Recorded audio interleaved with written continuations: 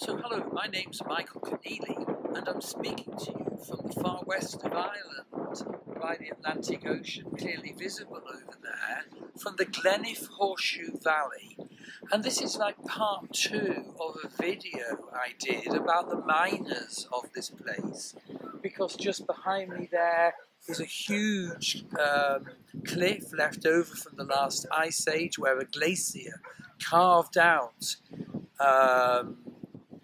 this huge cliff with a lake at the bottom, and into the cliff, starting in the 1850s, miners drove shafts to mine for varieties, and really, a tremendous human story grew from that. And watch the part 1 video,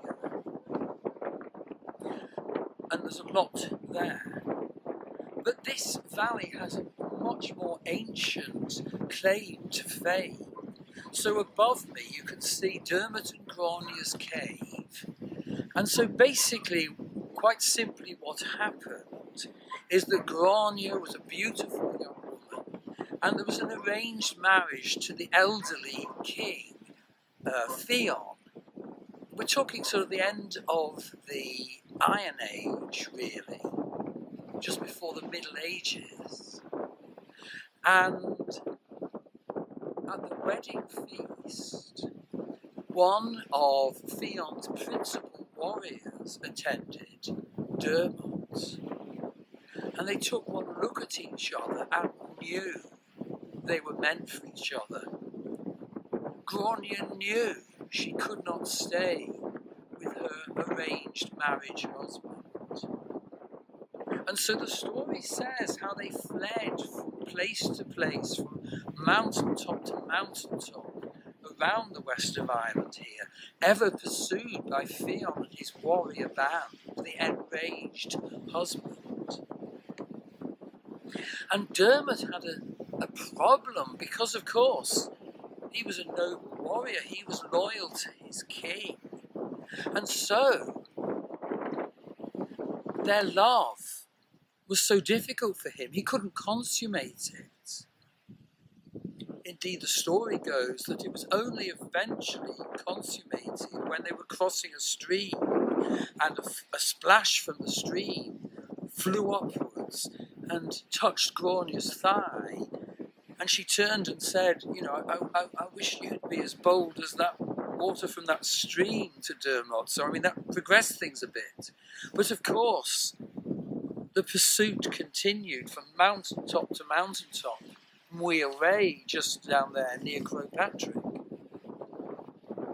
And eventually, the fugitive couple ended up here, and unfortunately, due to quite bad behaviour on Fionn's part, Diarmuid was killed. And so Diarmuid was buried in this cave. But that didn't get Fionn anywhere, because Grainne grieved and grieved and grieved. And eventually here, she died of grief. And so she too was buried in the cave. And the manuscript is, Ireland's greatest love story in a way. And so the two of them are said to be buried up here in Diarmuid and Grainne's cave. And this is just one of the very special spots in the west of Ireland where, through my Druid Forest School, you can book visits to the most incredibly sacred high-energy spots around here. And the visits include vision journeys to meet the spirits of place, and above all, to meet the gods and goddesses of the ancient Irish. And they're all listed on a page on the Druid Forest School website. And I also teach Druid mystical energy work and the Ogham, the wonderful mystical Celtic tree alphabet of the ancient Irish Druids.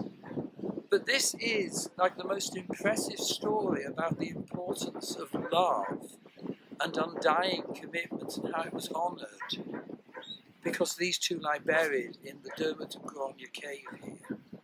So, hope to hear from you if you enroll on one of my courses to make vision meetings with the gods, to do druid mystical energy work, to do the Ogham, or to visit the sacred sites where we do the vision journeys here in the west of Ireland from our healing centre, which is actually on the Atlantic coast of the west of Ireland, of County Sligo. You can see the Atlantic here from the foot of the cave. Thank you.